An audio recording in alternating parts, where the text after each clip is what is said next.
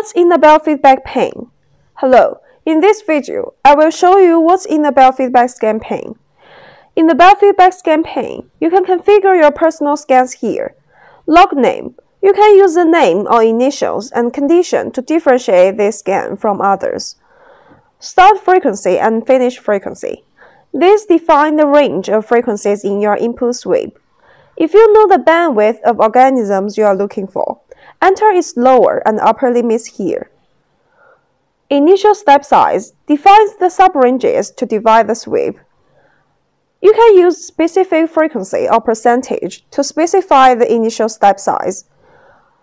100 Hz means that Spooky2 will search in discrete blocks of 100 Hz. And a good percentage to use is 0.025%. Decimal places. It is the level of accuracy you want. Good values are 5 for frequencies lower than 600 Hz or 2 over 600 Hz.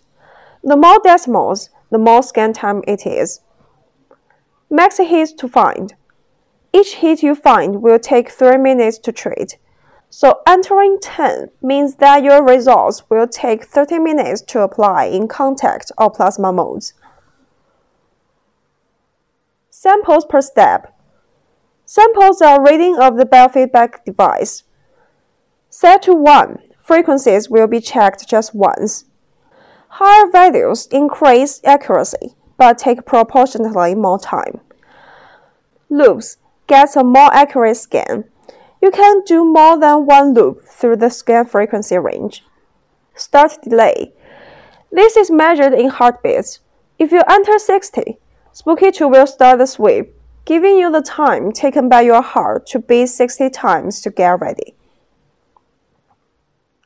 Threshold. This value sets the upper limit for which the biofeedback scores that are less than the threshold are discarded from the result. Setting this to 0 will include all hits. S duration is the estimated time in minutes of the scan. Then let's check the detect way here. Choose whether to detect the maximum or minimum in values. This applies to BPM, HRV, current, angle, or angle plus current.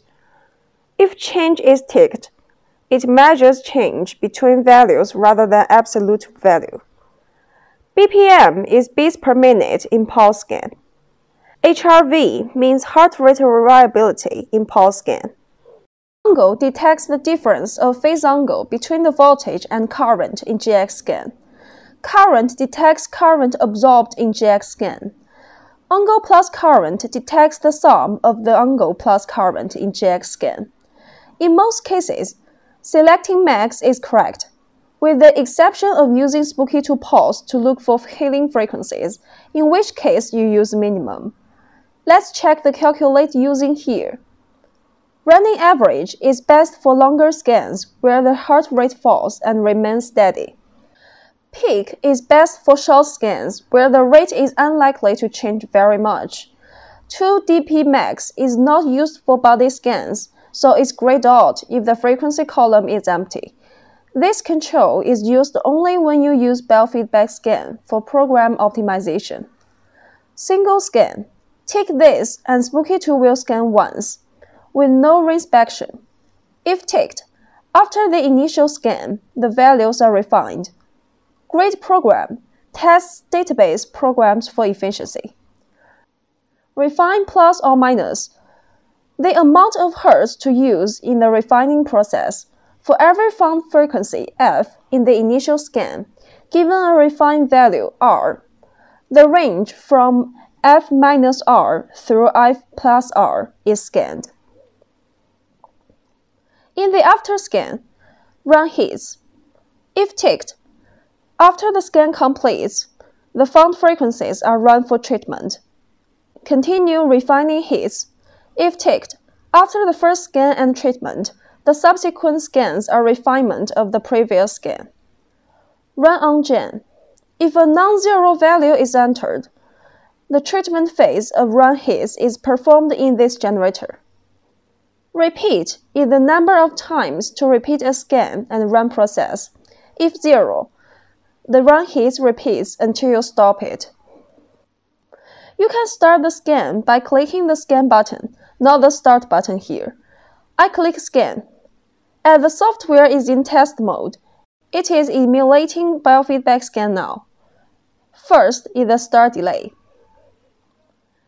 You can see it shows the BPM and HRV here, also their average number. If it's a generator X scan, angle is the measured phase angle from the generator X. Current is the measured current from the generator X. This is the biofeedback graph, where a graph depicting the values read in the biofeedback scan. During a scan, it will scroll from right to left in real time. When no Spooky2 pulse is connected or you are in test mode, you see Spooky pulse not detected, emulating BPM.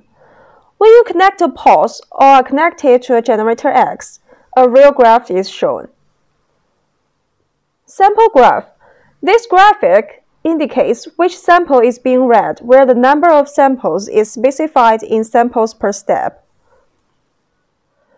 When the scan finishes, Spooky2 will give a list of found frequencies. You should save these frequencies with a descriptive program name. If you close the scan results window in error, click the Analyze button to reopen it. Analyze will bring up an open dialog for you to choose an older raw scan data file to open for analysis. The parameters like detect, change, and threshold are used to determine the scan results. Analyze Plus. Like Analyze, but combines either BPM and HRV or current and angle. Baseline performs a baseline scan. The baseline scan allows you to measure the effect of the environment on the scanning equipment, which is for generator X only. In subsequent scans, the environmental influence is subtracted from the scan results. You must use the exact same biofeedback preset to run the baseline scan as you use for the real scans. The small button is Erase Baseline Scan. It erases the current baseline scan, and subsequent scans will not use a baseline until you create a new baseline scan. Baseline before BFB. If ticked, when you click the Scan button, a baseline operation will happen before the biofeedback scan. Using this option provides the most accurate scan possible. Okay, thanks for watching this video.